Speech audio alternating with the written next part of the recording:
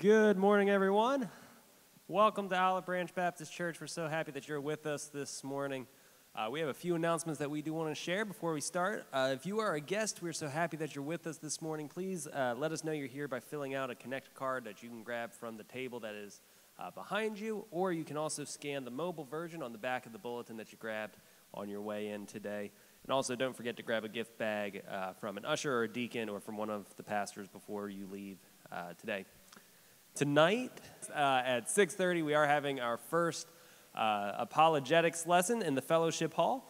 And so if you are alive and breathing, to steal from Matt Marr, this is a class that is for you.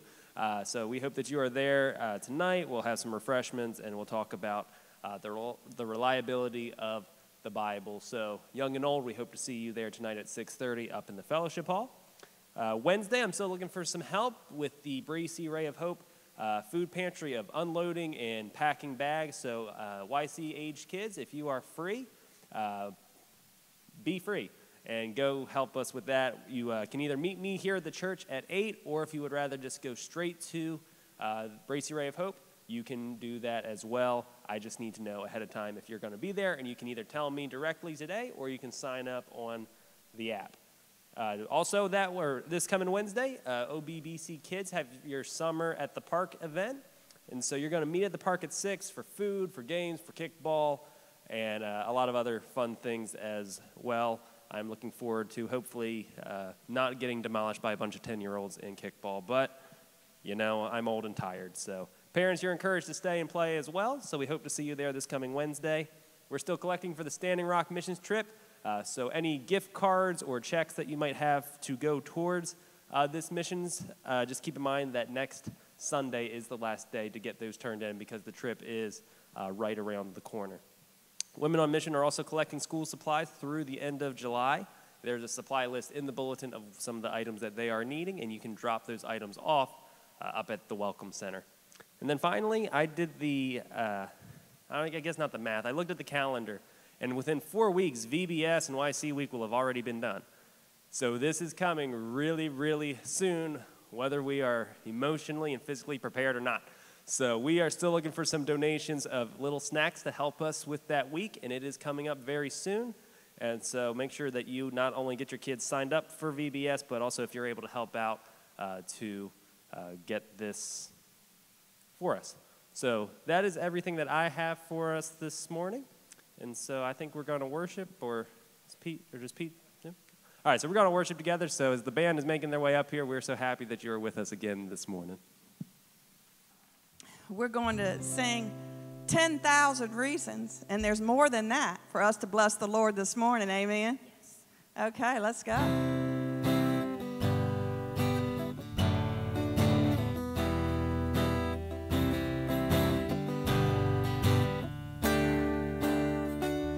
Bless the Lord, oh my soul, oh my soul, worship His holy name, sing like never before, oh my soul, I worship His holy name.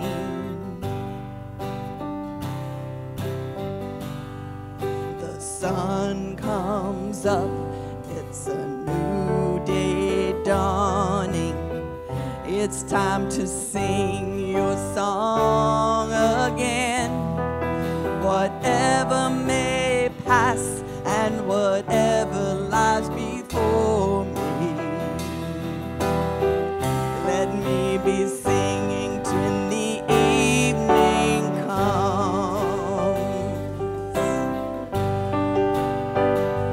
Bless the Lord, oh my soul, oh my soul, worship His holy name, sing like never before, oh my soul, I worship your holy name.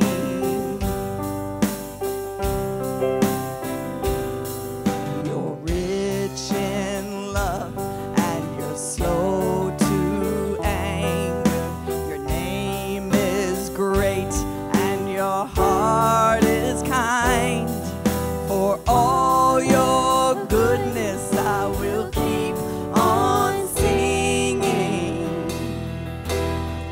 10,000 reasons for my heart to find.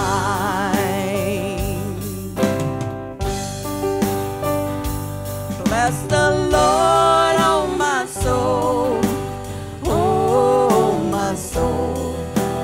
Worship His holy name.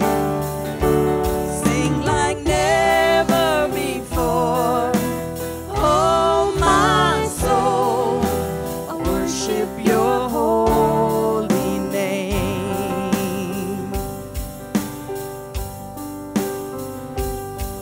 And on that day when my strength is failing, the end draws near and my time has come, still my soul will sing Your praise unending.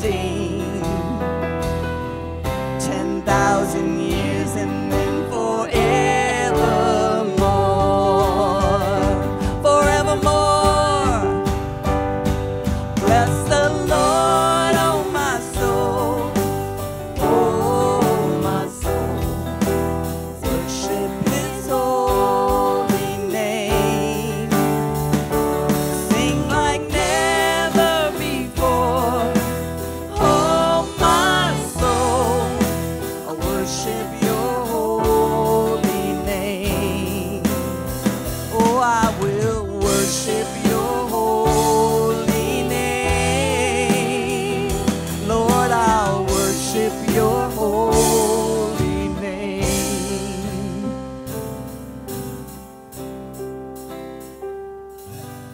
Amen. We are here today to worship God. He is with us, but you're also with each other as brothers and sisters. So please welcome your brothers and sisters this morning to Olive Branch Baptist Church. Good morning, brothers and sisters. This morning I wanted to read from Psalm 87, a psalm that reminds us of the faithfulness of God and really the strength of God and the power of God. And isn't it so comforting to know that there is no one, there's no thing in this universe that God is not in control of, and therefore there's no one or no thing or anything in this universe that's more powerful than God. And so that's what this psalm teaches us and reminds us. So please listen as I read the first 8 verses of Psalm 89. I will sing of the Lord's faithful love forever. I will proclaim Your faithfulness to all generations.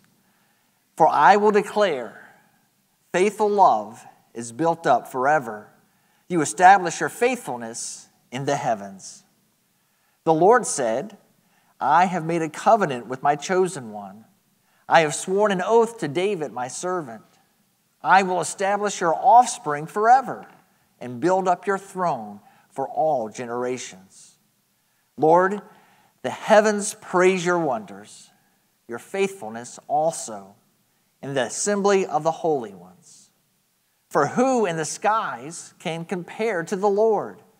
Who among the heavenly beings is like the Lord?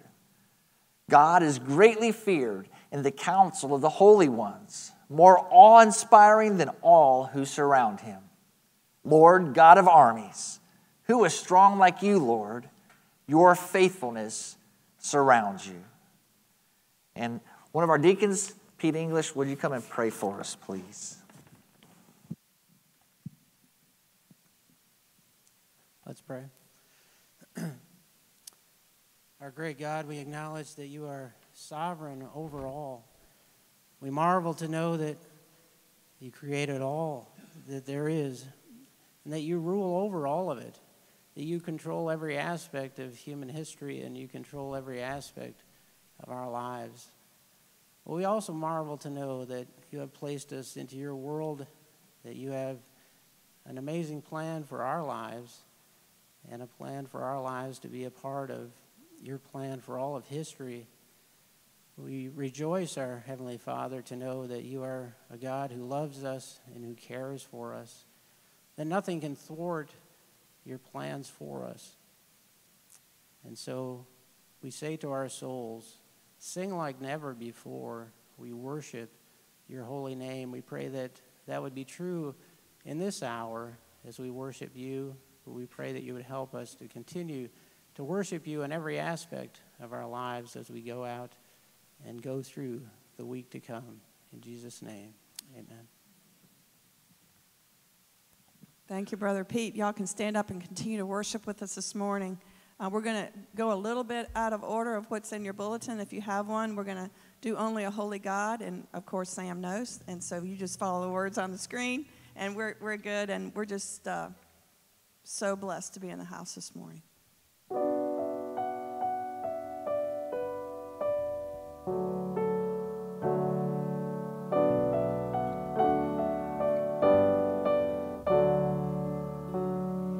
Who else commands all the hosts of heaven? Who else could make every king bow down? Who else can whisper and darkness trembles? Only a holy God. What other beauty demands such praises? What other splendor outshines the sun? What other majesty rules with justice? Only a holy God. Come and behold him, the one and the only. Cry out, sing holy, forever a holy God.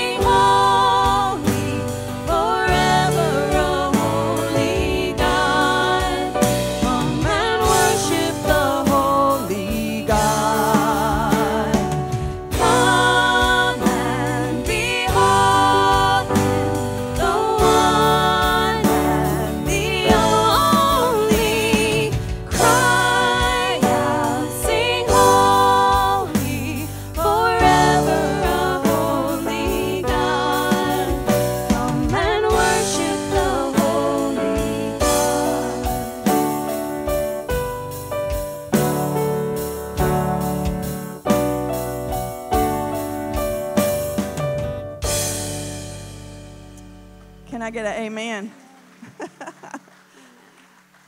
So we have been hearing this song on the radio for the last few weeks, and we decided in June that we were going to do this song in July, and we've been chomping at the bit because July couldn't come soon enough to do this.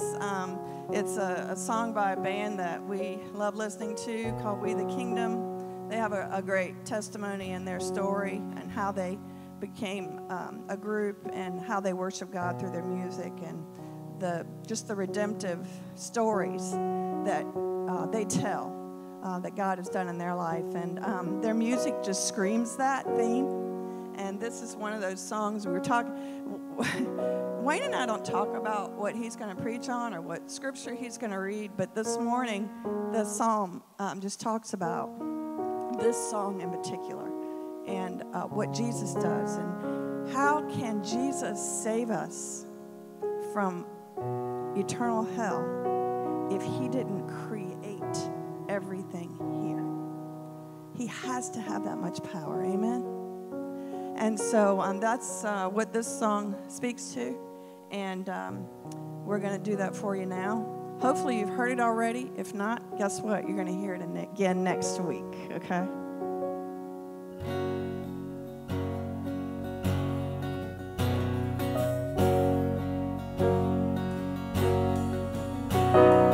Who tells the sun to rise every morning, colors the sky with the shades of his glory, wakes us with mercy and love, Jesus does.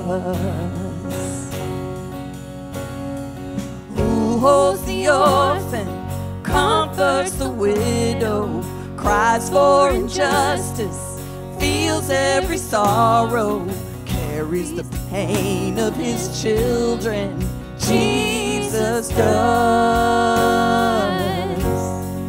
So we sing Praise to the Father who gave us the Son.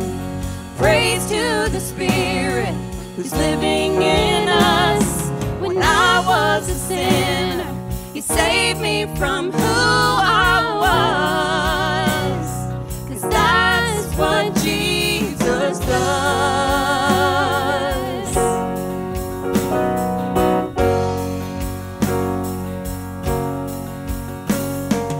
Who understands the heart of the sinner, showers his grace over all our mistakes, washes us clean with his blood, Jesus does.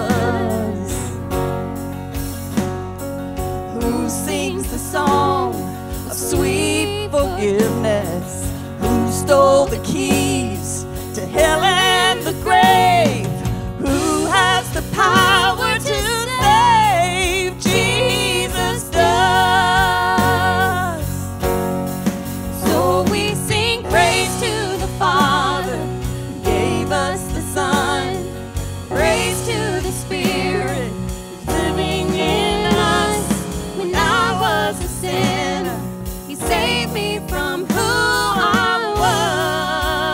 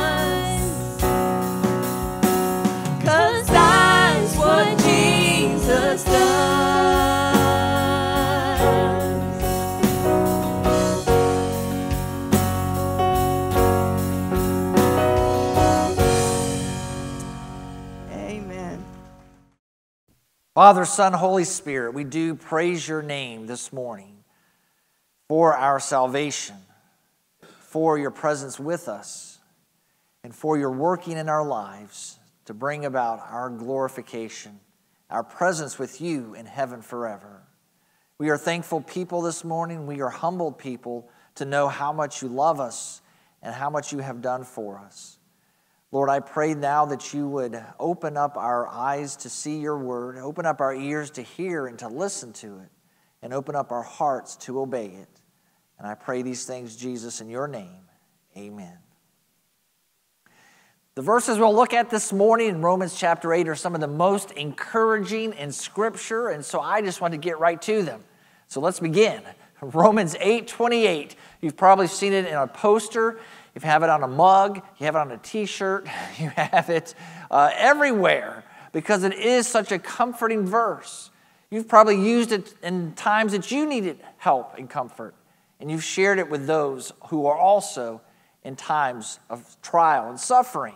For we know that all things work together for the good of those who love God, who are called according to his purpose. Let's look at this verse a little closer this morning. The first thing, this promise is for Christians. Notice the qualifiers. It says, all things work for good for them that love God, to them who are called according to his purpose. So it's those who love God, it's those who have been called by God. Those are the ones who can claim this promise. An unbeliever, God certainly still loves, cares for. He wants everyone to come to repentance and believe. But in their life, the things that are working out in their life is trying to bring them to repentance. And I wouldn't necessarily say that everything's happening in their life is happening for good. But for us Christians, everything that happens is happening for a purpose and happening for a reason. All things means all things. So think about that. Think about everything that happens in your life every day. The good things, the bad things, the insignificant things, the irrelevant things that seems to you, the things that give you joy, the things that bring sadness, the things you don't understand. Everything in your life, God is using. He's using it for a purpose. So this gives us comfort because we can never be in a moment in our life and say to God, this is useless, I don't need it, there's no point to it. Because everything is working out for something that's good. Now this is the important thing, it's good from God's perspective. You see, I can understand how sometimes we want everything to work out so that we have a comfortable life, or to work out so that we are healthy and strong, or we want things to work out so that we are well off financially so we don't have to worry about paying bills and making it from paycheck to paycheck. And I can understand how we want things to work out for good for our family so that they're always blessed, they're always happy. I know and understand why we would want that to be our good. But God's looking from his perspective and working it all out for good. So his definition of what good is, we'll see in a moment, and it should be our definition of good. But sometimes it's not. I hear it all the time in Christian families. I hear parents say all the time, all I want my child to be, I don't care what they become, whether they're a policeman, whether they're a teacher, whether they're working at fast food. I don't care what they're doing in their career or their life in the future, as long as they are happy. That's not the perspective of God. I think we should change it to, I don't care what they're doing, as long as they are holy. That should be what our goal is. And that is what we'll see in a moment, is the good that we are talking about. This is important to know too, that even though God uses evil, he uses suffering and tragedy and hurt, God doesn't create any of it. It's not as though God says, I want Wayne to be this particular person, and so to make him that way, I'm going to bring hurt on him. I'm going to cause a disease in his body. I'm going to cause him to be in an accident. I'm going to do these things to him so that I can work them all out for good. No, God never sins. He never does anything that's evil.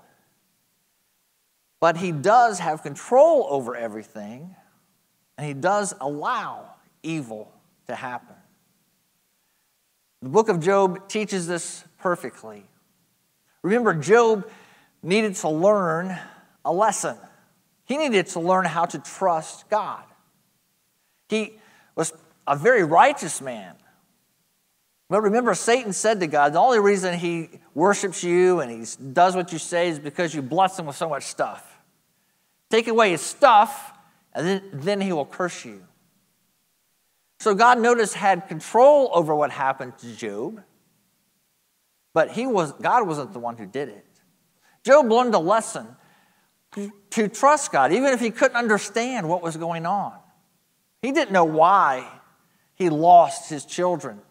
He didn't know why he lost all of his wealth. He didn't know why he was suffering and had boils all over his body, and he was scratching and trying to get relief. He didn't know why. And in the end, he trusted God that he didn't need to know why. All he needed was to know that God was in control.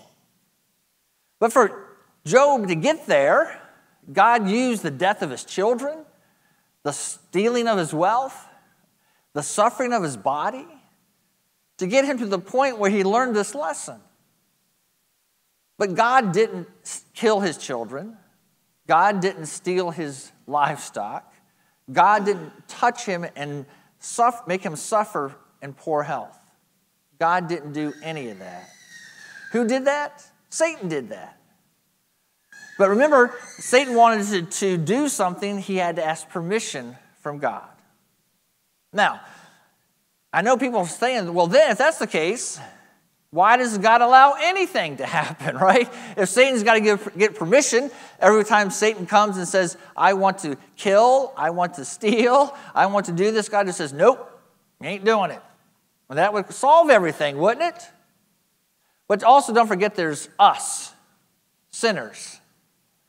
And for God to make this world a perfect place right now, he would have to, in a sense, make us all robots because we have a free will.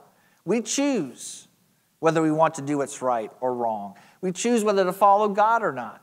We are people who have a choice. And anytime we have a choice, we can choose to do evil. So it's not just Satan. In fact, we can never say, Satan made me do it. It's not Satan that did it. You were tempted maybe by him, but you did it. You chose. So with free will and free choice comes the choice to do evil. And so we ourselves do evil. Satan tempts to evil. Satan does evil with God's permission. But this is the great thing. God uses all of that, the good in our life, the evil in our life, to bring about good. It gives us comfort to know that he's in control of it all. It's not as though God and Satan are equals and they're battling head to head. And sometimes Satan wins, and sometimes God wins, and one day we'll find out who the victor is. God is in control of Satan. He's in control of the evil that happens. He's in control of it all. Why does he allow any of it to happen other than the fact we have free will? We don't know, and we're to trust God. That's the lesson Job learned, because he never knew why he suffered. His lesson was to learn, trust God. God knows what he's doing. But don't blame God for the evil in this world. Here we learn what this good God is doing in our life is. For those he foreknew, he also predestined to be conformed to the image of his Son, so that he would be the firstborn among many brothers and sisters. And those he predestined, he also called. And those he called, he also justified. And those he justified, he also glorified. The good that God is working out in your life is to do this, to conform you to the likeness of Jesus. to be Christ-like. So everything that happens in your life has a purpose, to bring you to that place where you are like Jesus. And God uses, again, all things to bring you there. So think about this. Jesus Christ is forgiving. How are you going to be a forgiving person if someone doesn't hurt you and you can forgive them? Okay? When you think about it, you can't be a forgiving person unless there's hurt.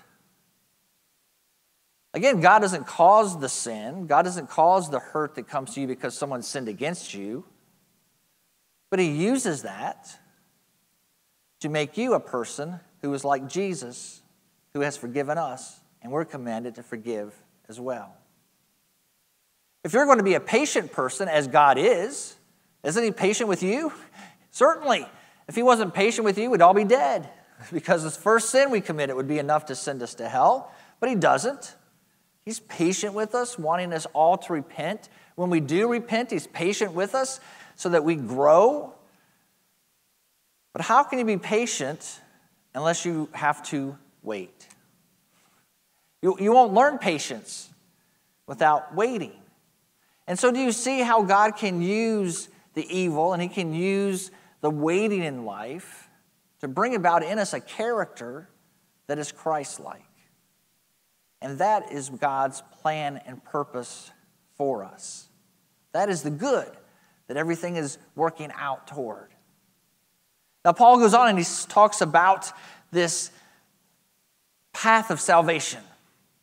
This gets complicated to understand, and in fact, I'll tell you, it's impossible to understand. Some people believe that God looks into the future, and when He looks into the future, He sees who is going to believe in Him, and then He saves that person. And that's what they think of as foreknowledge. But really, as you read the Scripture, it talks about God not doing that, but God is choosing us. He knows who He wants to choose, and then He chooses those who are going to be saved, and He saves them. Well, if you hear that, that doesn't sound fair.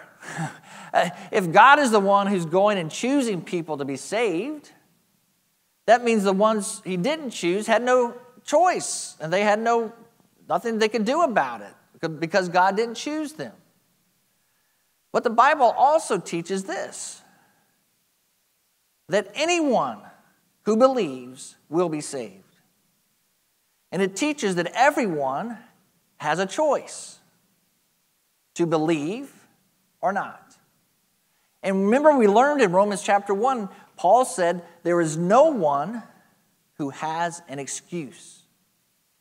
No one is going to be able to stand before God and say, God, I didn't believe in you because you didn't choose me. So it's not my fault. In fact, it's your fault. No one will be able to do that. Remember, Paul taught us that God is evident in creation. And from that evidence alone, there is no one with an excuse. Those who see the creation believe there's a God. I believe God brings to them this message about Jesus. And then there's a choice to believe or not. So everyone who will be in hell will be there because they did not believe and they did not choose. It won't be because God sent them there as a predestined destination. The Bible talks about Christians being predestined for salvation. The Bible never says that people are predestined for hell. And so I know it's impossible because it sounds like a logical puzzle to be solved. How can both be true? Logically, it seems impossible that it's both true that God chose us and we chose Him. But this is the important thing to know. The message to anyone who is not a believer is always come to Jesus. That's always the message. Repent, believe, come to Jesus, and you will be saved. That's the only message that's given to those who are unbelievers. It's only to believers that God tells us, you know what? I had a plan for your life well before you even knew who I was. And it's always intended to be a comfort to us, to know that God has a plan for our life. Isn't that comforting to know?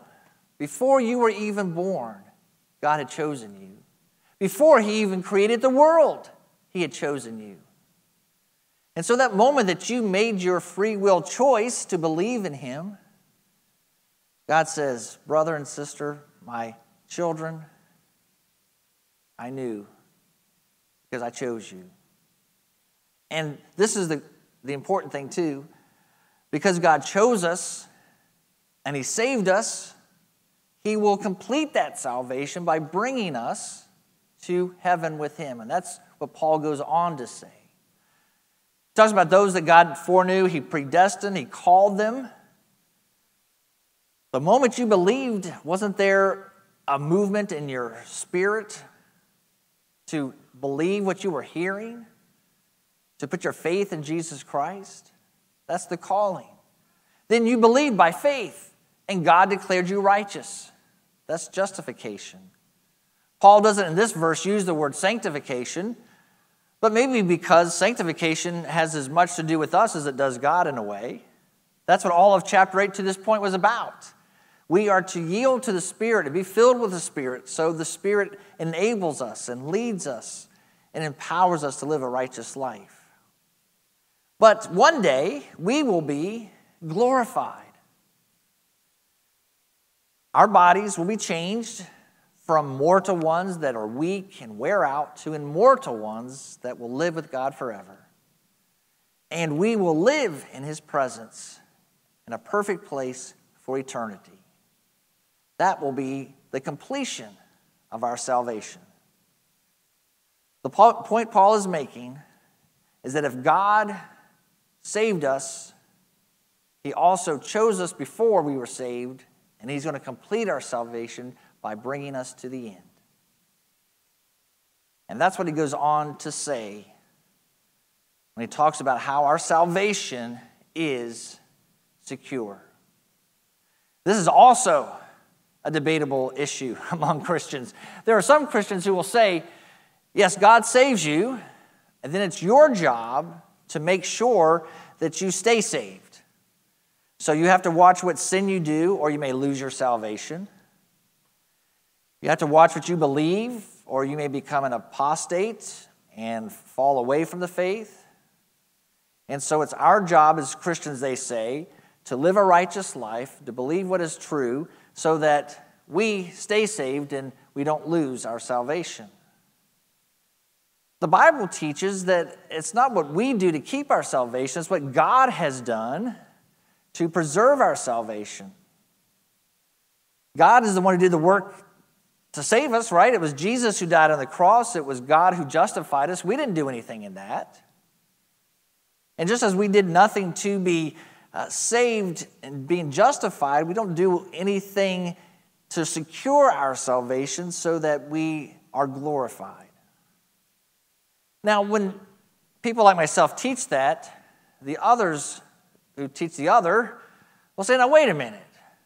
So what you're saying is that if I walk an aisle and say a prayer, I can do whatever I want the rest of my life and I still go to heaven? No, that's not what the Bible teaches. I mean, nowhere in the Bible does it tell us do whatever you want. I don't know where they get that idea. I mean, logically, maybe it is true. Logically, if you are truly saved, then nothing you can do is going to separate you from God. And so you will go to heaven and you will be glorified. But the Bible doesn't talk in logical puzzles. The New Testament teaches us as Christians, once you've been saved, now you're a slave to Christ. You're to live a righteous life. You're to say no to sin and yes to God. You are to humble yourself, and you're to obey the commands of Jesus. That's how we show our love. Jesus said, if you love me, you will obey my commandments. The Bible teaches us that if we don't, we will be disciplined. And sometimes discipline can end in death. That's how seriously God takes sin and how seriously he takes it in the lives of his children. So I'm not teaching that you believe and then you can do whatever you want. We believe and then we're saved so that we can live for Christ. But it is true here that Paul is going to give us comfort to know what God started, he's going to finish. What then are we to say about these things? If God is for us, who is against us? He did not even spare his own son, but offered him up for us all. How will he not also with him grant us everything?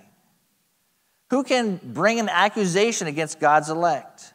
God is the one who justifies. Who is the one who condemns? Christ Jesus is the one who died. But even more, he has been raised. He is also at the right hand of God and intercedes for us. Who can separate us from the love of Christ? Can affliction or distress or persecution or famine or nakedness or danger or sword? As it is written, because of you, we are being put to death all day long. We are counted as sheep to be slaughtered. No, in all these things, we are more than conquerors through him who loved us. So Paul has some questions. 7 questions here. What then are we to say about these things? The things he's talking about. Maybe even going back farther, not just in the immediate verses, but all the way back from the very beginning. What can we say about these things, about salvation and about how Jesus has saved us and how the Holy Spirit lives in our life? What can we say about these things? Well, the answer is many things. And so he goes on to tell us. If God is for us, who is against us? Think about it. As I read in the song, as we have sung in our worship, God has created everything. He's in control of everything. If he is, how is there any person, any power, anything in this universe that's going to outpower him and then come and get us and destroy us? It can't. Not even Satan himself. So we have this promise that nothing can defeat us, nothing can separate us from our salvation in God. And he goes on to say why. He did not even spare his own son, but offered him up for us all.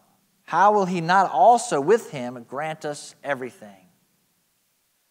So think again, if God paid the cost of sending his son to die for us, think about that cost. I know it's hard to understand with God the Father, God the Son, God the Holy Spirit, how the Father sacrificed his Son, how Jesus willingly gave his life. This sacrifice of coming to earth, of dying. If God was willing to do that, why wouldn't he be willing to finish what he started? Why would he save us only then to lose us? Why would he save us only so that when we come to the end of our life, we didn't quite make it and now we're going to hell? Why would he do that? He's not going to do that. If he went to the cost of sending his son, he's going to go to the cost of every effort to make sure that salvation is complete. And even more, give us everything. That's how much God loves us. Well, who will bring an accusation against God's elect? The only one who can truly accuse us, I know Satan goes around accusing us of sin before God. But the only one that can bring a real accusation that means anything is God himself. God could look at your life and say, you've sinned here, you've sinned there, you've sinned there, you've sinned there. And you need to pay for it. And he would be right. Since God's the one who would accuse, but he's the one who's justified us. He's declared us righteous. So we don't have to worry about the fact that we have sinned and we will sin. Our sin's been paid for. And God has said, I declare you a righteous person. So we don't have to fear God destroying us. He goes on to say, who is the one who condemns? Jesus is the judge. So again, he's really the only one that can condemn us. But he's the one who gave his life for us. So why would he condemn us when he died for us? Paul reminds us that he died on our behalf. He's been raised to life. He's exalted to the right hand of God, and he prays for us. So the only one we'd really need to fear would be God, who could accuse us, or Jesus, who could condemn us. But Jesus has taken the judgment, and he has taken the accusation and the condemnation for us so that we don't have to. And more than that, he's on our side. He's there with the Father praying for us. Isn't that awesome? Last week we learned the Holy Spirit is praying for us. Here Jesus is praying for us. I mean, we pray together for each other, but the reality is as we pray for each other, God's praying as well. So again, you see God's love here? If he's done these things for us, why would now he say, well, I did all of that, but you're on your own now and hope you make it? That's not how God is working. So the final question is, who can separate us from the love of Christ? And then he talks about suffering. He quotes Psalm 42, "Because of you we are being put to death all day long. We are counted as sheep to be slaughtered." Paul here references the fact that he was suffering and knows that we are suffering. And isn't it true that when we are suffering the most, we often feel most abandoned by God? I know it's also true when we're suffering the most, that's often when we call out to God. But when we're suffering and we're calling out to God and God's not responding, that's when we feel as though he's abandoned us. And I think this is the time in our lives when we feel that way the most. And that's why Paul mentions it. Because he's asking, what can separate us from the love of Christ? The thing that most of us struggle with is feeling as though God has left us and his love has left us when we are suffering. The disciples did that when they were in the boat on a storm on the lake. Remember where Jesus was? He was sleeping. The disciples said this to Jesus when they woke him up: "Don't you care if we drown?" They saw the suffering. They saw God wasn't helping. And they concluded God doesn't care. Brothers and sisters, that is never the case. And Paul's reminding us of that truth right now. Even in the worst of suffering, it has a purpose, and God is going to bring good out of it. And God still loves you, and he still cares for you, and he's still with you. And so Paul says, can affliction or distress or persecution or famine or nakedness or danger or sword separate us from God's love? He says, no. And all these things were more than conquerors. When I think about battle and a conqueror, you could be a conqueror and still be in pretty bad shape. Okay, so imagine if you had a fist fight with someone today and you were duking it out and both of you were throwing some good punches, and in the end you won. You conquered. But you still may be in the hospital, because you got a broken hand, your face is all cut up, you got a bloody lip, your eyes swollen. Okay, so you're the conqueror, but you're still in bad shape. So Paul says, no, we're not just conquerors through Jesus Christ. We're more than that. Because we haven't just Jesus conquered death and he conquered sin. And because we're united with him, we have victory over those. But we have more than that. We have everything, every blessing because of the love of Jesus Christ. And so he concludes Romans chapter 8 with this beautiful expression of the love of Christ. For I am persuaded that neither death, nor life, nor angels, nor rulers, nor things present, nor things to come, nor powers, nor height, nor depth, nor any other created things will be able to separate us from the love of God that is in Christ Jesus our Lord. Suffering won't separate us. Death, life, anything. Notice he says, nor any other created things. We ourselves can't even separate ourselves from the love of God. Aren't we a created thing? Yes. So, brothers and sisters, Paul's joyful, comforting message to us today is this: God loved you so much that he chose you before he even created this world. He gave his own son to die for you so that you could believe and have eternal life. And because he gave his son, he will complete what he has started. And in your life right now, that is exactly what he's doing every day in everything that happens. He is transforming you into the likeness of his son. In the day he calls us home, either in our death or in the rapture, we will see God face to face. And we will be perfect. And we will be in the likeness of his son. And our salvation will be complete. And there is nothing in this universe that will stop that from happening. Isn't that a joyful, comforting news this morning? Brothers and sisters, rest in that and cling to that and go to that every day of your life, especially when it feels like God does not love you anymore. Of course, if you're here today and you have never put your faith in Jesus Christ, all this good news I've shared with you has to begin with you repenting and coming to him. So as we'll sing in a moment, I encourage you to believe that Jesus died for you. He rose again, and that you will trust in him as your Savior, and he will save you. And then all these promises will be for you. Let's go to him in prayer. Heavenly Father, we can't say enough about how thankful we are and how much we love you for how much you have loved us. I pray this morning, Lord, especially for anyone who's going through difficult times, through heartache, through times they don't understand. They can't see how the evil in their life can bring about anything that's good. I pray especially for them, Lord, that this message today would give them comfort to know that you care for them, you love them, and you are with them and will never leave them. And you are working this out in their life for good.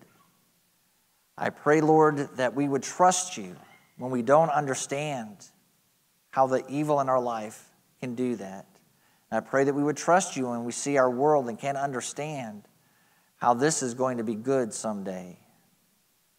I pray, Lord, we'd be like Job and learn that you know what you're doing and you are in control. And so as we close our service today, Lord, by worshiping you in song again, I pray we would humble ourselves and come to you and respond to what you have spoken to us today. And I pray this, Jesus, in your name, amen. Let's stand together as we sing a time of worship, but also a time of response. I'll be here to pray with you for any need that you have. Or if you want to accept Jesus Christ as your Savior today, I'll be here to tell you how you can do that. So let's sing and let's respond.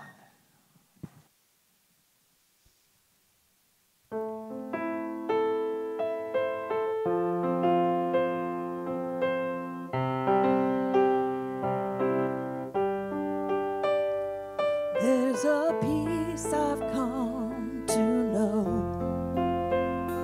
though my heart and flesh may fail.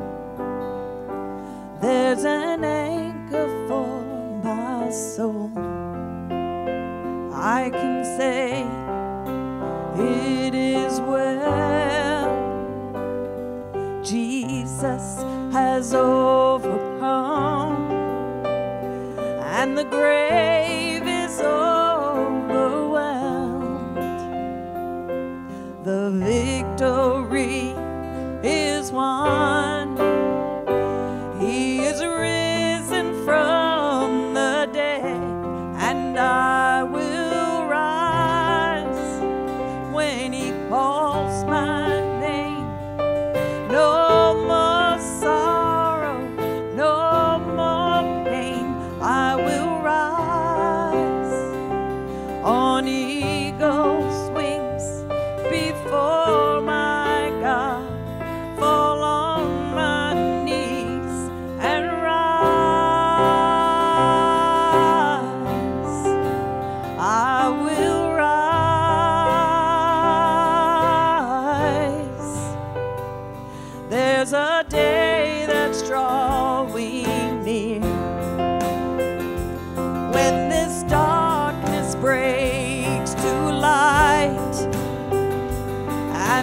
shadows disappear, and my faith shall be my eyes. Jesus has overcome,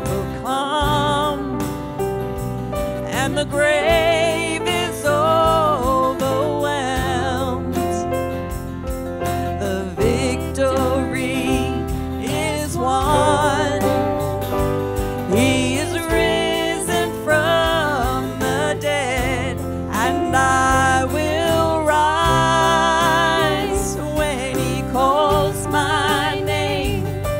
No more sorrow, no more pain. I will rise on eagle's wings before my God. Fall on my knees and rise. I will rise.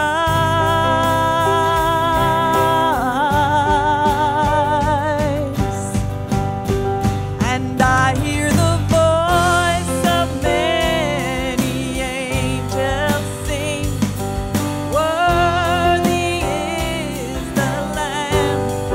And I hear the cry of every longing heart, worthy is the Lamb. And I hear the voice of many angels sing, worthy is the Lamb. And I hear the cry of every longing heart, worthy is the Lamb. Worthy is the Lamb.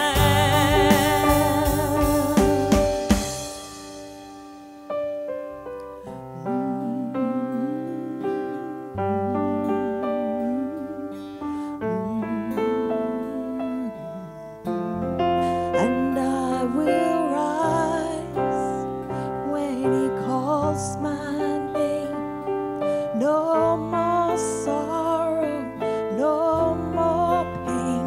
I will rise on eagle's wings before my God. Fall on my knees and rise. I will rise.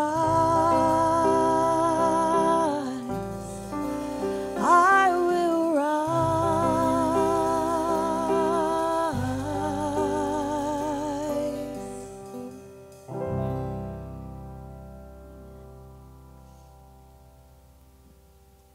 Let's pray and we'll be dismissed. Lord, as we've gone through this book of Romans, we've seen the state of mankind apart from you, but even more than the state of the world, we've seen our hearts, we've seen our souls apart from you. We've seen that we have hated you, we have sinned against you, and all these horrible things we have done because we have despised our Creator. But you have been mindful of us. You have loved us unconditionally, us that have put our faith in you. We are thankful for your Son. We're thankful for the sacrifice and the cross. And I pray that as we leave here today, we do go out with the mindset that we are more than conquerors, not because of what we have done, but because of what Christ has done for us and in us. So we thank you for that. And it's in Jesus' name that we pray. Amen.